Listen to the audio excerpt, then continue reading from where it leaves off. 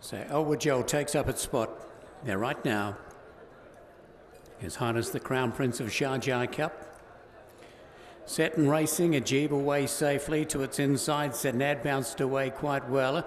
Onto the bridle early is ALWAJEL and Mathira is just inside of it. Out wide of Tadhg. They will follow then by ALWAJEL. Getting back in the field then as they settle down towards the tail was Folad. But they come down now with around about 800 metres to go. And ALWAJEL shows the way, led by a length over ALWAJEL and Mathira over on the inside. Tadhg battling away behind them then is Hubub. Then came Tadhg. They've got around about 600 metres to go and ALWAJEL does it well. In second position is ALWAJEL, but it's ALWAJEL out by 3 on ALWAJEL. Into third position goes Mathira as they come down now with 450 metres to go.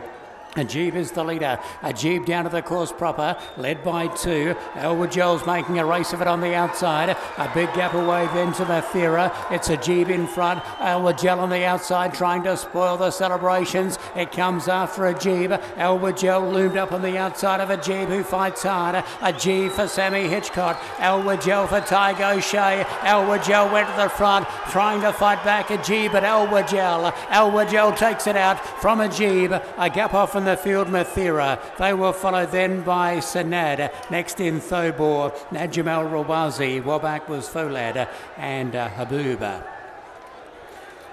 ALWAJEL goes back to back at Sharjah and upsets the party of the supporters, the local supporters of ALWAJEL. They had a great battle up until the last 50 metres, but then ALWAJEL got the upper hand on the outside and has drawn away to win easily.